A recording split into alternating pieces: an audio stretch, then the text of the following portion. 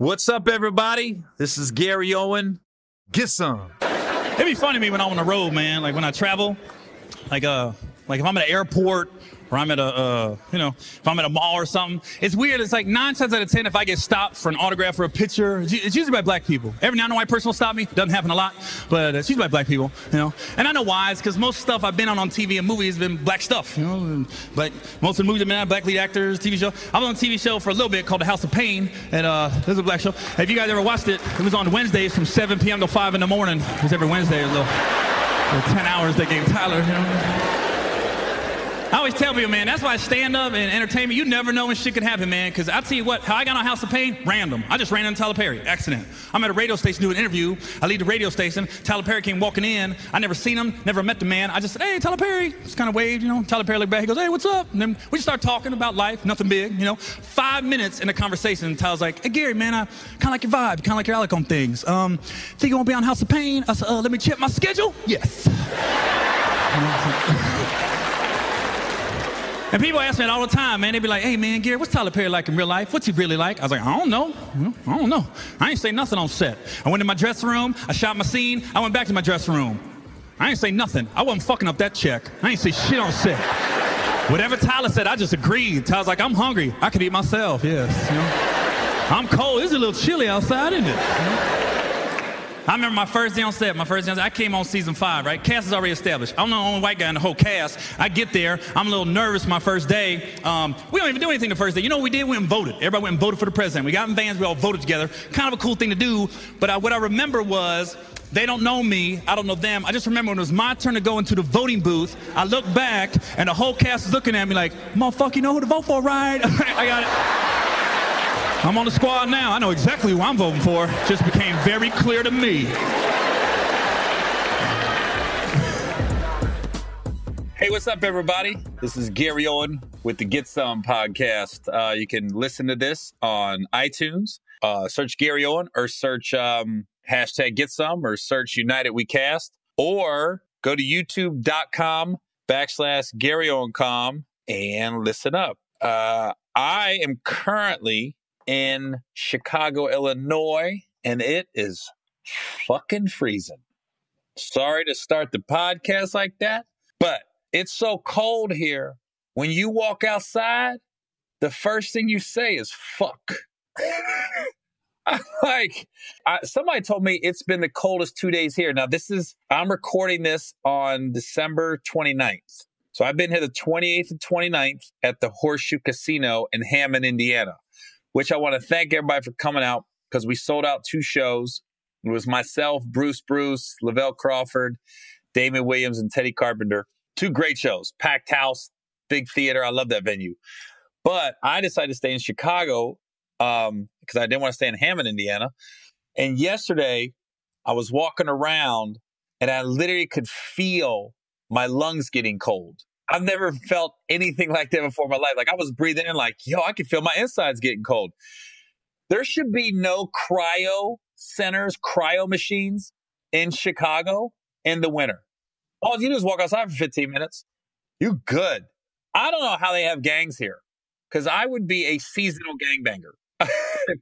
I'm joining a gang and they're like, we got to jump you in or you got to shoot this person. I'd be like, can we wait till March? Because oh my God.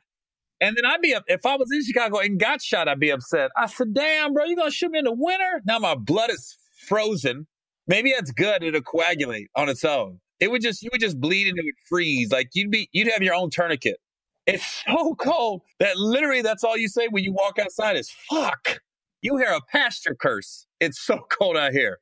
Fuck, forgive me, Jesus. Because I've been to Chicago in the winter and I know that wind comes off the lake and it's not a game, but all my life, it's never been this cold. And I hate to make it a race thing. We're freezing yesterday. We was walking around. I had to return some items at some stores here. And we literally saw a white dude with shorts. And me and my road manager, Brad, went, what was that? We got scarf, a scully, gloves, a hood. We're still freezing. This guy had shorts on. There's a video of maybe 2 years ago, 3 years ago, where some city had frozen over.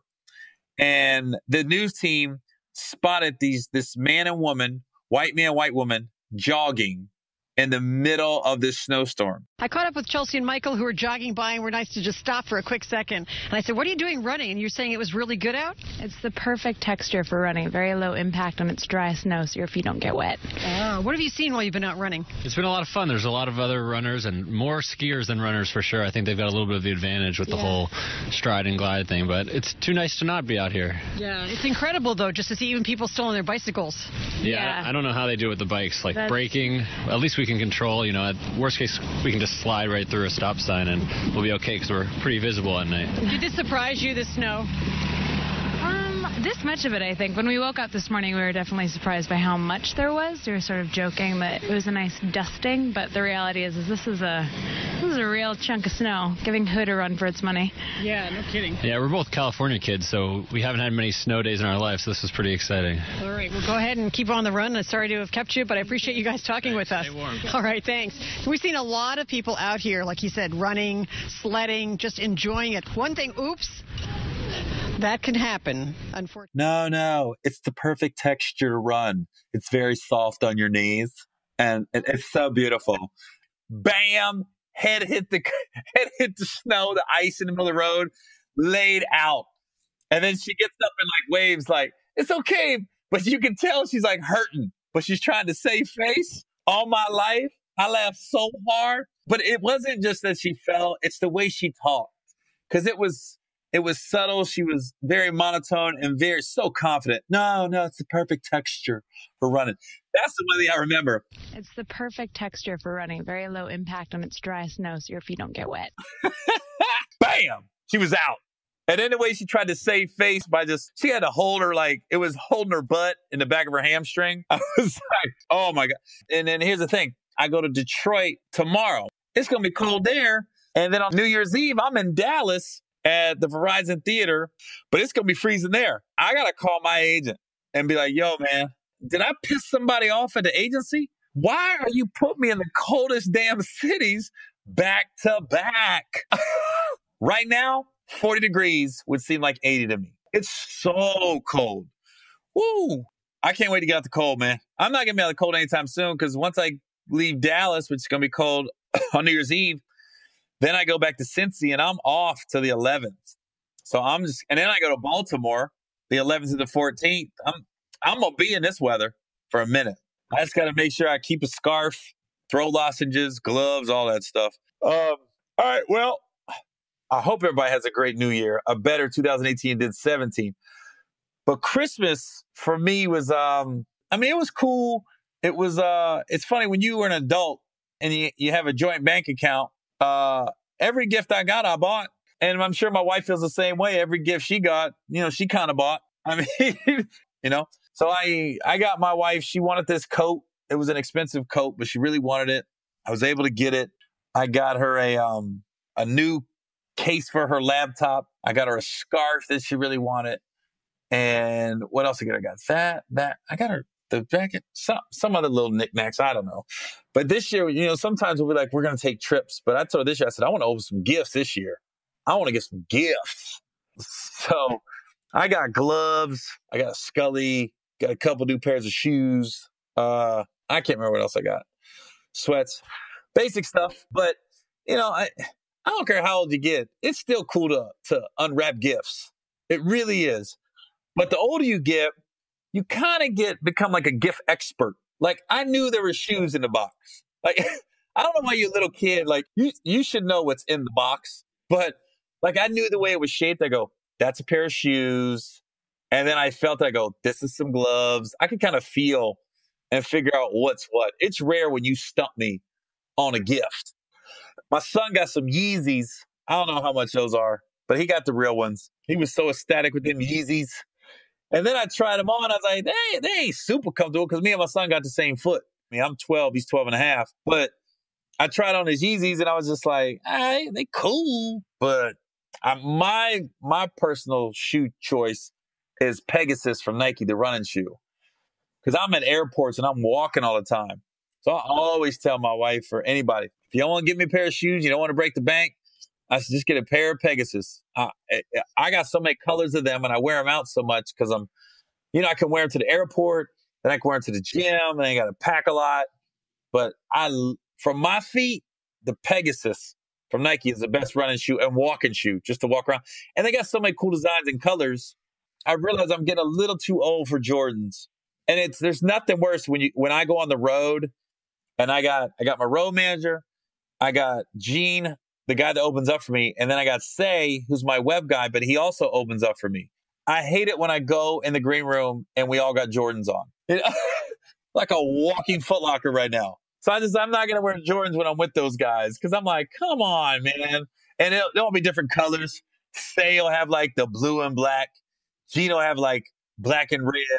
But now I have like a green and black. I mean, it's just all different colors. But I'm like, somebody's going to call us out one day.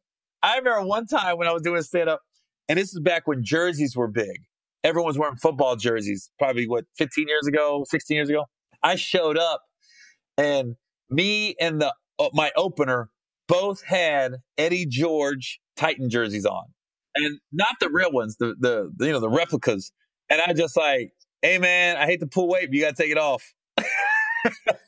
So luckily he had a t-shirt on underneath it, but he's looking at me like, no way. Like I never worked the guy before. He worked with me. We had been together for a couple of days, and I'm not even like a Tennessee Titans fan. I just like the blue. I had like stuff to go with the blue jersey. I remember I was in El Paso, Texas, like 2003, I think. And I was at this club from Wednesday to Sunday. Wednesday, Thursday, Friday, Saturday, Sunday. So that's 5 days? Yeah. When I tell you my opener wore the same shirt every night, same shirt. It was some kind of soccer jersey. But I mean, by Saturday, I was asking like guys, I go, is he wearing the same shit? Or does he have like a couple jerseys it's the same jersey? And it was like, no, it's the same shirt. I was like, that shirt was wearing itself by Saturday. I hate to like judge the guy because I'm like, yo, openers aren't making a lot of money at all. So he probably just needed to work. What's crazy is the only reason I was working El Paso that weekend is because I was moving from LA to Cincinnati at the time. So this was 2003. And the good thing about a stand-up was I was driving the car back cross country, and I picked up work on the drive. So we're moving back, and I was able to stop for 4 or 5 days, do this show at the comedy club, broke up the drive a little bit, made some money, and then drove home, And actually, El Paso's funny because that was my first ever road gig back in 1997. First time I ever went on the road and did stand-up. It was funny. I was still in the military, and I got to open. I opened for this guy named Chaz Elsner. I'll never forget as long as I live. And I drove from San Diego to El Paso, boom, left in the morning and just drove it in an S10 pickup stick shift. I think I got paid $500 for the weekend, the whole weekend. So we probably did 6 or 7 shows. We must have did, 5 or 6 shows. I think I got $100 a show. So I thought I was rich. I thought I was loaded. And we stayed in a 3-bedroom, like, I wouldn't even call it a condo. It was like an apartment. Me, Chaz, and the host. And there was an Arby's across the street, and I think I ate Arby's every day. Because I would eat at the comedy club, and I eat at Arby's. And I really want to eat much in between because I was thinking I don't have a lot of money just to be spending on food like that. So it is funny when you're a stand-up and your palate changes, but your food changes tremendously. When you first start, most guys are probably in their 20s, and you're just like, you eat whatever. But you also are conscious of how much money you're spending on food. Like, you might only eat twice a day because you're like, I got to save up. I can't be going to a steakhouse every night. Because I remember thinking, one time I heard, I went to the Pittsburgh Improv, and the manager goes, D.L. Hughley has a steakhouse that he really likes in Pittsburgh. And he would go there and eat every Friday or Saturday when he was in town. And I remember thinking, can't wait to get to that point. I can't wait to get to the point where I can just go out to eat wherever I want, and I don't have to worry about it. Whether the meal's $10 or $100, it doesn't really matter. I know I got it. And I think that, to me, like making a decent amount of money as a stand-up, when people are like, has your life changed? I go, I think I'm still the same person, but my so-called splurges and the things that I appreciate the most are things like that. that I could just go out to eat wherever I want. And I don't have to look at the prices on the menu or worry about it because I can do it. Now, I still get petty when I'm out to eat with my boys. And 9 times out of 10, I'm picking up the check. And I feel like they're abusing the treat of this meal. Because I always say, order like you're paying for it.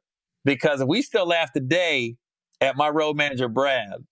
Because this dude, let me tell you what he does. I'm in Atlanta, and this is probably 2009, 2010. And I'm in my hotel, and I'm content hanging out in my hotel. Brad called me and was like, yo, you want to go get some breakfast? I was like, that's cool. He goes, I'll pick you up. So he picks me up. We go to this place called Thumbs Up in Atlanta. Great restaurant, great breakfast spot.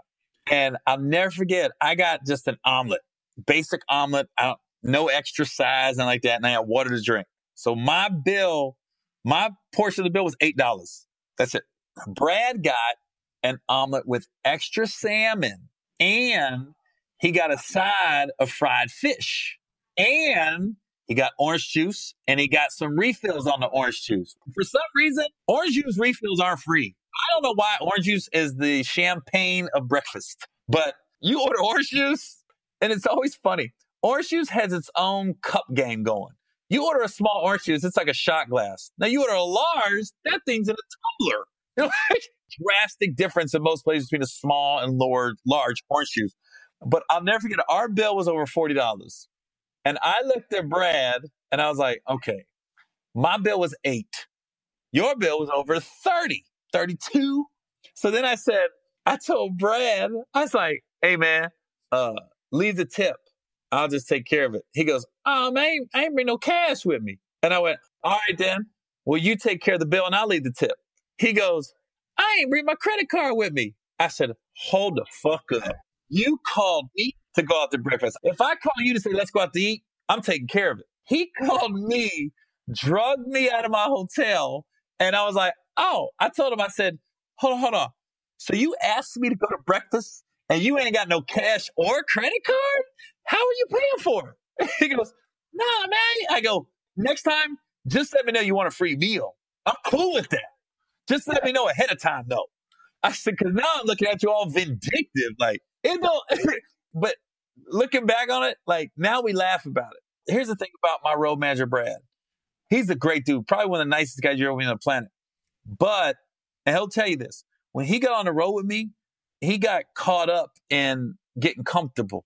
It's easy to get comfortable being a stand-up's road manager because you got to realize we go to comedy clubs, you got a waiter or waitress. What do you want to eat? They'll get whatever you want. They'll go out to get you something to eat. If you want Chipotle, they'll go get it. The club will. And you're drinking for free too. You can get caught up in the partying. And socially, you're already tapped in. People want you to come to their nightclubs and everything else. You can get caught up quick in this business. And Brad was getting caught up and not handling his business. So I had to let him go. And when I tell you, Brad is one of the most talented painters I've ever seen. He's painted my house, my cousin's house, numerous. He's in Atlanta. You know, he's a talented dude when it comes to painting houses like that. And I can't do stuff like that. And I had told him, I said, dude, you're getting this backwards. You're putting my stand-up in front of you painting. I was like, so he wasn't working as much, so money's not coming in. So I had to let him go. Like I said, you got to put your painting job because that's your business. That's your business. You have employees. I said, that comes first. And then when you can go on the road with me, great. But if not, I'll tell you if I really need you on the road for some important gigs. Like this run, I really needed him. Chicago, Detroit, and Dallas, I needed him for these 4 dates. I can't be out here by myself.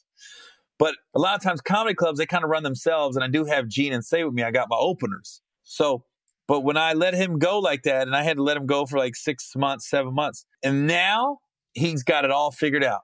He's got money in his pocket. He can take little trips now. He's getting corporate accounts with his painting business. It's flourishing. And he's still able to go on the road with me, but not every week. But when I need him, I'll just let him know ahead of time. I really need you this weekend. He can make arrangements to be on the road with me. So it worked. It's one of those cool things where I've seen him progress. It's crazy. Like he progressed at the same time I was progressing. Like he's been my road manager since the end of 2008. And when we started, I wasn't making a lot of money and I was doing okay, but not great. And then the movies came out and my specials started coming out and the money went up and I started selling a lot of tickets. And So I've taken off, and then now Brad's taken off. It's cool because we've struggled together, and now we're both doing well together. So it's cool. It's good to see, man. Okay, still got to do my crazy stepdad story. With it being Christmas, I told the Christmas story before where he smacked me instead of ruined Christmas. This one, I stopped talking to him for this reason. 2008, so it's 9 years ago, is when I completely stopped talking to him, because where I'm from a small town in Ohio called Oxford. And around every Thanksgiving or Christmas break, they have a thing called Townie Night, where all the local townie guys that went to Talawanda and girls, we get together, we'll find a bar, and everyone from the high school, I'm talking from that graduated 30 years ago to 2 years ago, we all end up hanging out and catching up. And I found out I just happened to be in Oxford at my mom and stepdad's house, and it was Townie Night. I go, no way, tonight's Townie Night? So I said, I'm going to go see some friends at Townie Night.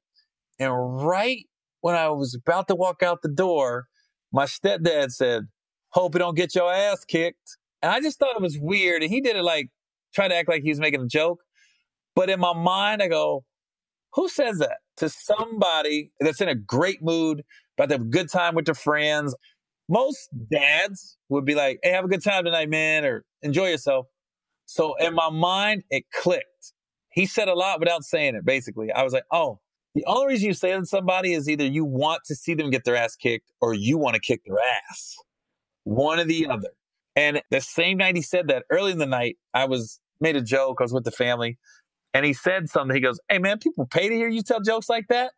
And I went, millions pay. Because my thing is, growing up, he always bagged on me made fun of me because I wasn't a great athlete. And I wasn't this, I wasn't that. It was always making fun of me. One thing you will not tell me is I'm not funny. I can't believe people pay to see you. I'm like, one thing I know I'm a good stand-up. And I'm a funny dude. I know that. You are not going to question me on that. So I looked at him, I just went, millions. Millions pay to see me.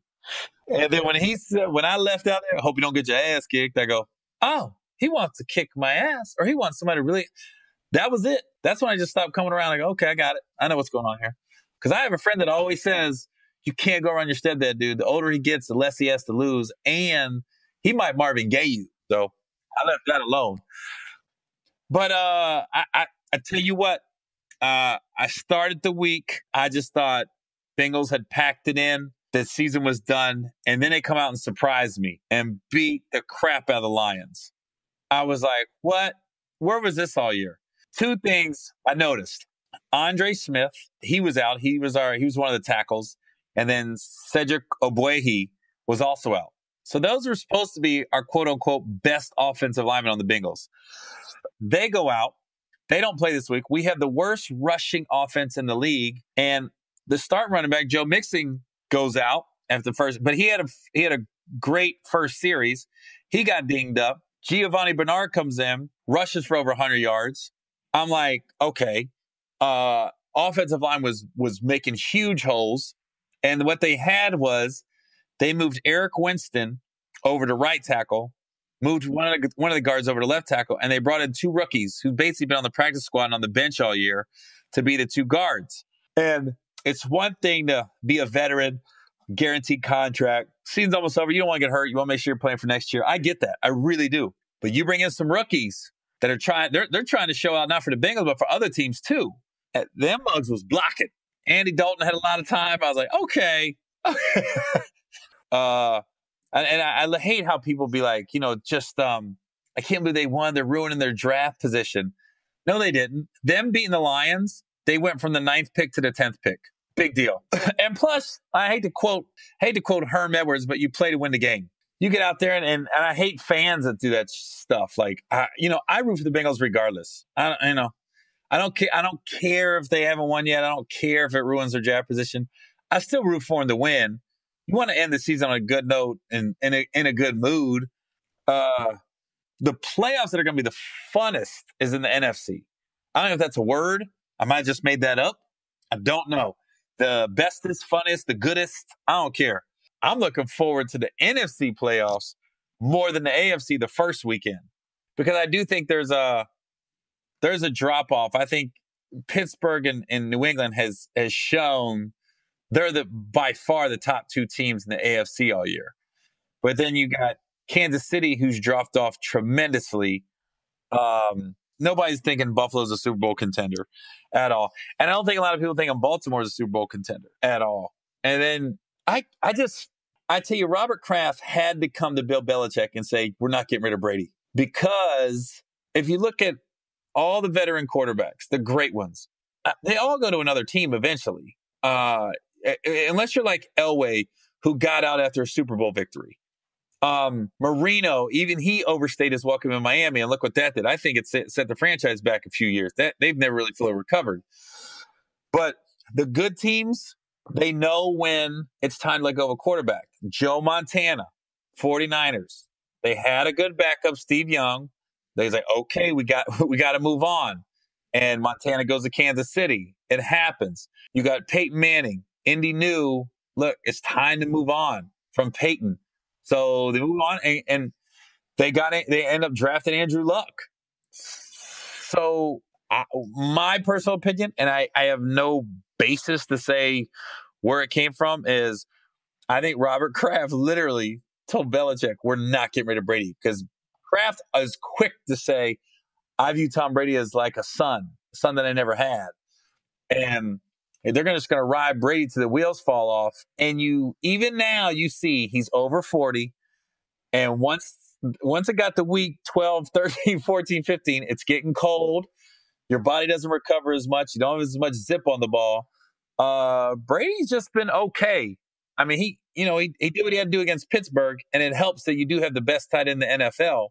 But he needs that bye week more than anybody. And age is catching up with him. You can tell later on the season. I think early in the season it doesn't. And one thing about Brady, I'll give him this: he keeps himself in such good shape, and it always reminds me of what Jason Kidd said when he played for the Mavericks. And somebody asked him, like, Jason, you've been in the league so long. You're almost 40. How are you still able to play at a high level? And he goes, it's not the games that age you. It's what you do in between the games. So going out, partying, all the other stuff, and take it back to another sport. But Mayweather's like that. Like, Mayweather gives you the illusion he's out partying and everything, but he's not. He doesn't drink. He doesn't do any drugs. So basically, he might be at a nightclub, but he's just awake.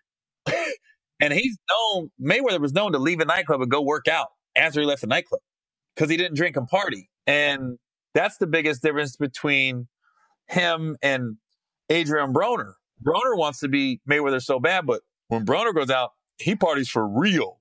And all that partying catches up with you eventually, especially in a sport like boxing. That's brutal. But Brady keeps himself in tip-top shape, so it reminds me of what Jason Kidd said about what happens in between the game is what makes you older. But 40's 40. In a sport like football. So I don't know what's going to happen in the playoffs. Man, because if you look at it, it seems like every team has another team's number. They have like their kryptonite in the playoffs. And but that's the AFC, because you have all these traditional powers still in the playoffs. New England, Pittsburgh, look at Kansas City since Andy Reid's been there. AFC's, it's going to be okay, but everybody, it's all the matchups over there. For the NFC, man, because you got to realize all the great, we say great quarterbacks are the lower seeds. Look at the top three teams. It's Nick Foles, Case Keenum, Jared Goff. I'm going to do my Super Bowl picks early. I just think Minnesota's going to do it for some reason. I just think they're going to be that first team to host the Super Bowl, and they're going to be in it. And in the AFC, I'm going to stick with New England, even though I just did a 10-minute rant on Brady getting old. But I still think it's going to be. So right now, New England and Minnesota going in the playoffs. It almost is like next year, obviously the Rams are going to be the favorite in the NFC West, but San Francisco, guarantee you, when the prognostications and the predictions come out, and they start coming out like in April, May, after the draft, around the draft, I guarantee you everyone will have San Francisco in the playoffs. Guarantee you. And because of one person, Jimmy Garoppolo. And you cannot tell me, Bill Belichick is so smart and such a good coach.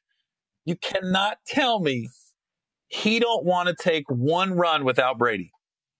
And if he knew he had Garoppolo and he knew what Garoppolo was capable of that everyone's finding out now, you can't tell me he didn't look at Robert Kraft like, you son of a bitch. You are not going to let me get rid of Brady? Come on, man. So San Francisco's going to be fun to watch next year. And the other big news this week was James Harrison left the Steelers. They released him, and there wasn't a doubt where he was going. And I kind of see both sides of it. Like, now there's everybody in Pittsburgh's like, he's a traitor. He left us. And then James released a statement saying, I wouldn't have signed with Pittsburgh if I known I was going to be sitting on the bench. I signed because I want to play it. He goes, I don't want to sit on the bench and just collect a paycheck. He goes, and for all those people saying I, wasn't a good teammate, he goes, ask TJ Watt if I didn't help him. Ask these other guys if I didn't help them. Ask Ryan Shazier if I didn't go visit him in the hospital and I didn't go help him. Come on now. He ain't been deep down, he wanted to be a Steeler, but be nothing more that he wouldn't like better than to play them in the playoffs and beat their ass. And this whole hurt your legacy, no, it don't. You know what hurt your legacy? O.J. Simpson hurt his legacy. When you switch football teams, it is what it is. You can't be mad at somebody because they want to play and they feel in their heart that they still can play. Because I guess James Harrison posted a video of him in the weight room like, you got all this on the bitch. So he kind of forced the hand. He wanted to be released because he wants to play. I'm not mad at anybody like that. It's not like it's some rookie. It's not like, I don't know if you guys remember Freddie Mitchell, who was like the third receiver in Philly when Terrell Owens was there. He would make crazy demands, but he didn't produce enough to make demands like that. Whereas Harrison has produced. I mean, still best defensive play I've ever seen in the Super Bowl was that last play before halftime against the Cardinals when he intercepted Kurt Warner and ran all the way back for a touchdown. Oh, that was crazy. And I'll tell you a funny story about that Super Bowl. So I was at the Tampa Improv when the Steelers were playing the Cardinals in that Super Bowl. And obviously the game was in Tampa. I was there. I got there Thursday, and I literally saw less than 50 Cardinal fans in Tampa. It was all Steeler fans everywhere. So one night after my shows, we would hit up all these different Super Bowl parties. So we got invited to Floyd Mayweather had rented out a mansion, and he had a mansion party. He had Keisha Cole perform. Keisha Cole and Robin Thicke was the two performers. And we got there late. We got there after the concert. And the mansion had this big backyard. So we're in there and we're partying. And here's what's funny about the party. We get there and I got like 6 people with me. And the dude at the door was like, yeah, it's $500 a piece. And I was like, I'm not about to pay $3,000 to get into this party. That, by the way, I was invited to. And I see it's not crowded. So I'm texting a friend of mine who's inside the party. I said, is it jumping? He goes, not at all. But it is open bar. So I'm like, dude, I'm not paying $500 a person. So literally this guy and like 2 other people got in a huddle and they come back and was like, all right, Gary, you can get in free. The other 5 got to pay. I was like, no, I'm not paying $2,500 to go into the party. I'm not lying. They huddled up again, came back. All right, how about $500 for all of you? I was like, no. When I tell you they huddled up again and said, what can you give us? So it went from 3,000 to what can you give us? So I literally pulled out a $100 bill. And one of the people with me was Haywood Workman, who used to play for the Pacers and is now an NBA referee. He pulled out $100 and we gave him $200. And we just almost did it to save face. So we paid about $32 a person. But we got in. Everybody drank for free. We had a good time. Now, here's the here's the crazy part about the party. We're sitting there, and the way it was set up, there was tables, and it was almost like a ballroom setting where the big dance floor and where the concert was and everything. It was like an outside inside deal. And me and my road manager, Brad, are sitting there. And I see Brad like look down at the ground. Then I look down, and Brad must have saw what I saw 2 seconds before I saw it. And I looked down, and it was 2 Super Bowl tickets on the floor underneath this table. And Brad leaned down to pick it up, and he saw it a split second before I did. And he came over to me, he goes, "Are these?" And I looked at him, I said, "I think they are." So what we did, we went to the men's bathroom and locked ourselves in a stall to see if these are really Super Bowl tickets. So I told Brad, I go, "Everyone thinks we're gay or doing cocaine right now." Because you got 2 grown men in a stall. And we're looking at them like, "Oh, shit, these are Super Bowl tickets. They are." So the face value was $650 on this ticket. I don't know. I can't remember where it was at in the stadium. So it's $1,300 at face value. So this is what I told Brad. I said, "What do we do?" I said, "We're not going to tell anybody we found 2 Super Bowl tickets. Because then if the DJ or somebody says it over the sound system, people can lie and be like, they're mine." So what we did, it was like, we're just going to hold them. And we never left that party till it closed. Let's say it stayed up until 3 a.m. We never left it. Nobody ever said they were missing Super Bowl tickets. And we stayed. Brad had a blazer on. He put them in the inside of his blazer, and he just kept them there. So the next day, this is Friday night, we found the tickets. This was like before, I'm sure StubHub was around, and I'm sure all these other websites was around that you could sell stuff, but it wasn't prevalent like that then. So this is 8-9 years ago. Or we just were stupid. We didn't know how to do it, how to sell tickets. So Brad said he wanted to sell them. He needed the money.